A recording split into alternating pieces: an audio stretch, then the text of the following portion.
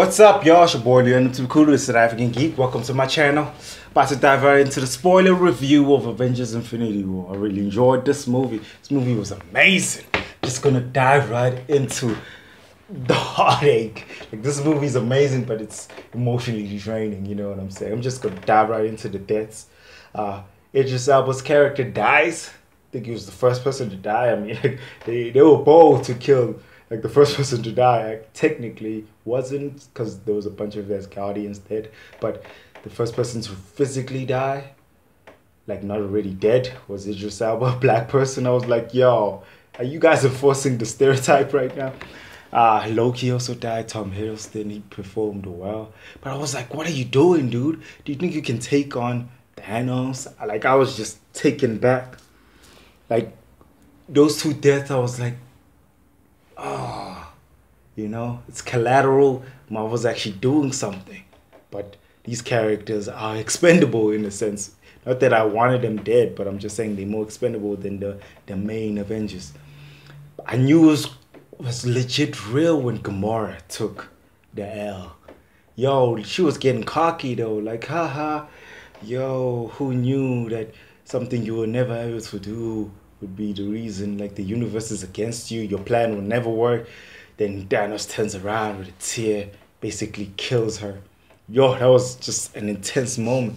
That was the second gut punching moment in the movie, because even the Loki death was so graphic. I was like, yo, this movie 13 for real. Like, goddamn, Loki's death was not a normal death. Then you got those other people who just disappeared. Oh, yo, let's go to the worst one of them all, Peter Parker. The way he disappeared when he was like, Tony's, I feel weird. Then he passes. Yo, that moment was hard to take in, yo. Like, a lot of characters. Drax. Who else disappeared? Falcon disappeared. Black Panther, that was a shock also. I'm South African. I was in the South African theater, so we went out for Black Panther. That was some of our culture. We dressed out. We went ham. I mean, like, damn, the crowd in the cinema lost their shit when Black Panther died. Star-Lord vanished. Mantis vanished. Bucky vanished. Groot vanished. Doctor Strange vanished. Vision died. He didn't vanish, he died. Nick Fury and Marion Hill vanished. The Collector, I think he's dead. Unless, for some reason, Thanos spared him, but he seemed like he's dead. But also, it was doing the reality show thing, kind of to make a scene for Gamora, and Gamora kind of cried as she killed Thanos. But nah, it was the reality stone. You know what I'm talking about. If you're watching this, you've seen this movie, you know what I'm talking about. Let's talk about Hulk and Thanos going at it. When Loki was like, we have a Hulk, then Hulk pumps out, like, takes Thanos down, but Thanos is like, the Black Order was even like, nah, let him have his fun. Then Thanos just showed him, seemed bigger. I think he was bigger than Hulk, and he just came in with the punches. I like how the Russo brothers do the action sequences. It's coordinated, so proper, like, it's so amazing. Downfalls of the movie, there's quite a few. Still a perfect movie in the sense that it should surprise the fuck out of me. Met my expectations, surprised me. Didn't really meet all my expectations. Let's be honest. Cap didn't have enough screen time. He was pulling this mysterious thing. Him and Black Widow, especially, they were pulling this whole mysterious thing. Like, you don't know what would be. And Falcon's like awkward. Like, when Bruce popped out, like, did something happen? Did I miss something? Black Panther was also underused of the value.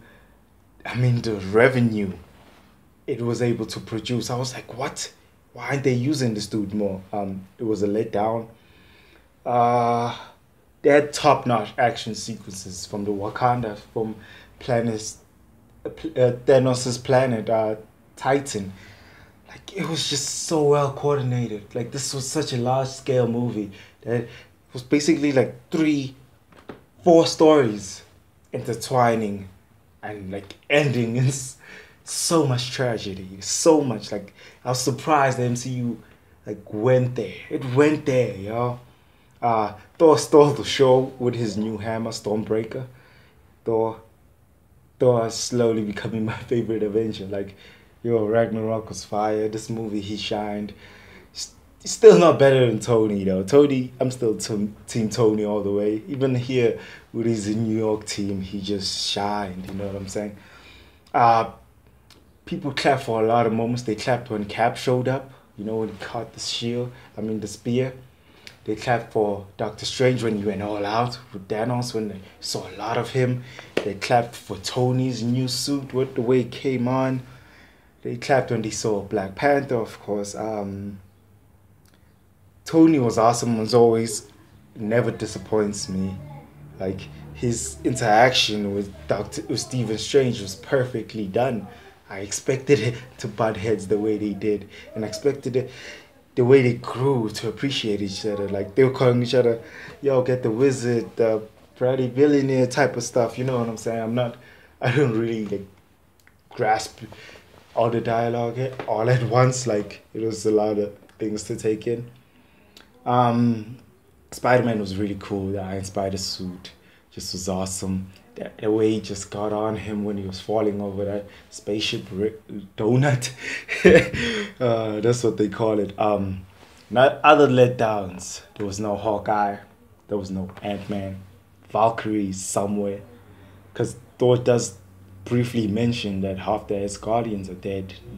And Valkyrie wasn't in the pile, so she probably left with some of the Asgardians to safeguard them. Thanos, this was a Thanos movie. Thanos really shined. This was his movie. The gauntlet just looked perfect on his arm. It was weird that his ambition, like he's driven, like yo, if you were as driven as Thanos, you're gonna make it in life. I wanna get that driven. That dude did not let anything stop him. Like at the end, he did have a moment with Gamora, Kid Gamora, when he was like, "What did it take to fulfill your goal?" Is like everything, yo. And he smiled at the end when he looked out in the sunset. This was an amazing movie. Like population control drove him to do what he's done, and he executed it. First, I was like, did he change time and these people ceased to exist? But some people stayed. I was like, yo, he actually executed his plan, yo. And the gauntlet, what happened to it? Did it disintegrate or something? Do the stones still work? I'm not sure. Like, oh, another dope moment was when we saw Red Scar. Red Scar came back with the whole Soul Stone moment. The Soul Stone, the way it was so unknown, was so easy kind of to get. Like, he did have to kill Gamora, which was a gut punch, but I thought it would be more difficult. The other stones was omissions, yo. Like, the Black Order had to go through a lot to try to get the other Infinity Stones. Weird enough, Thanos got them his own damn self. I mean, like, it really fulfilled what he said at the end of Age of Ultron. I guess I gotta do it myself. But after saying that, why did he send the Black Order? Because they were kind of useless. They were so disposable.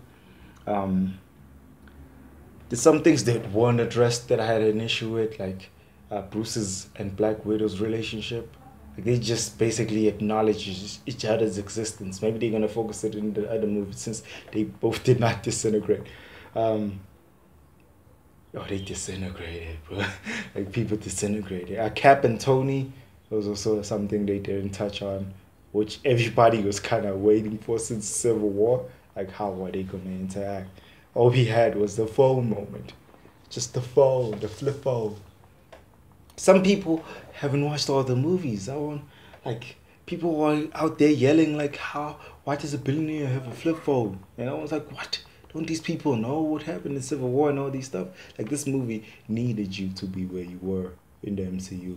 Like, the Road to Infinity Wars challenge was really key in this movie. Like, you had to know each arc. Like, they don't take time to explain shit to you. You have to know why this phone is significant, why people have fallen off. Bruce had a funny line when he's like, there's an Ant-Man and a Spider-Man now. That was a funny line. A lot of humor. Guardians was still funny throughout. They still kept that humor. Like, and it molded so well with Thor. With the other Avengers, it kind of seemed goofy in a sense. Like, Tony is also funny, but next to Star-Lord was like too much. Like Star-Lord was just too much for Tony. Overall, great movie. Did destroy me a little bit inside as a MCU fanboy. I'm also a DCU fanboy, so don't get it twisted. 9 out of 10, legit. It's past Civil War. It's not Winter Soldier level or BVS level. Like, I'm gonna post my list later on. I'll talk about my list. I'll make a separate video for that. If you want to see it, obviously subscribe to the channel. But legit, 9 out of 10. Fantastic movie. Action packed. A lot of gut punches. A lot of people took some L's. I mean, like, I even started with the L's. So deuces, subscribe to my channel. If you like my review, I really enjoyed this movie. Hopefully I can watch it again Tuesday. That should be significant enough time for me to calm down out of this. That was gut punching. If you want to see my initial reaction of the thing, I made a short vlog. Go check it out on my channel. Deuces.